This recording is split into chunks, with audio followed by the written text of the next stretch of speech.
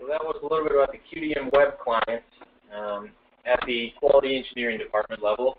Our next level here, we move on, is the manufacturing process engineering department. This is where they're going to analyze the plant data that they've just seen. This is all in real time. And what they can do here is also monitor the quality, check the impact of any improvements, do a root cause, and problem solve.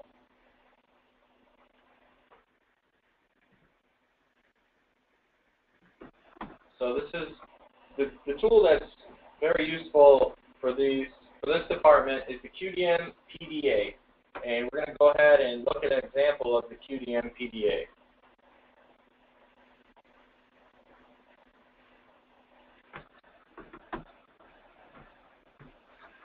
So the QDM PDA, which stands for Plant Data Analysis, allows for the engineering team to root cause and problem solve from a process improvement standpoint within the plant floor for quality improvement. The quality engineering, which are primarily focused on day-to-day operations and making sure all their plants, all their cells and manufacturing locations within the plants are running up to the quality levels. The engineering department are focused on long-term improvements and how resolving any chronic issues within the plant floor or within the data that's coming from the plant floor, so they can overall improve the quality of the process by process optimization and design optimization. So this is a standalone tool that's available as a part of the QDM suite of products, QDM PDA. In this particular case, I am going to do, let's say, a detailed analysis of the sprocket that I can load in large volumes of data into the system.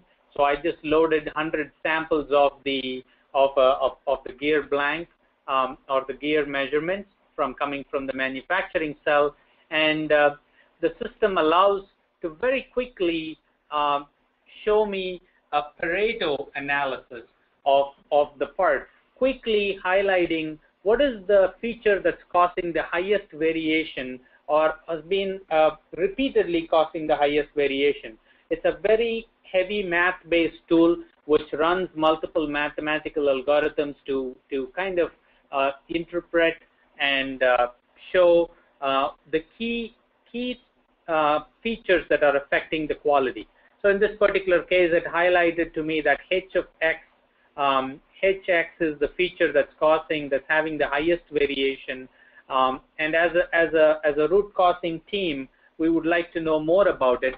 So then now you can go into just double click on it, and it tells me a detailed view of each one of these of that particular feature, H of X. And now I'm looking at each one of the features that failed, and by looking at the trend that's going on, everything seemed to be in spec up to a certain point, and from a certain point there seem to be some of these failure modes are starting to occur. As an engineer, I'd like to know when this happened and what is the significance of before and after. So I'm really quickly going to split this HX measurement into a before-after scenario. So I'm going to take up to the tool change date as the before date, and after the tool change date, as the after date, and just split that measurement into two sections. Now I'm getting a split view on the top based on subset 1, which is the before my tool change, and subset 2, which is after my tool change, and look at the statistics and look at there is a drop in the capability starting on that date. So maybe now we can attribute it to the tool change that happened on that particular date as the cause.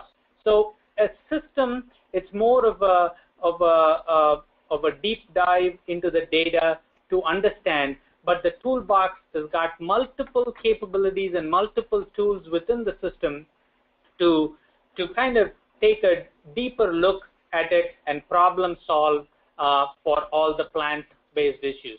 So now I am going to, there are multiple tools in this. I don't want to go into each one of them. I just wanted to show you within a plant floor, this is the toolbox that's used in the engineering area where to root cause and to see to gain overall process improvement.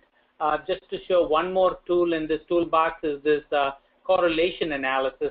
It allows you to correlate between the features and tell you if how one set of features are correlated to another set of features.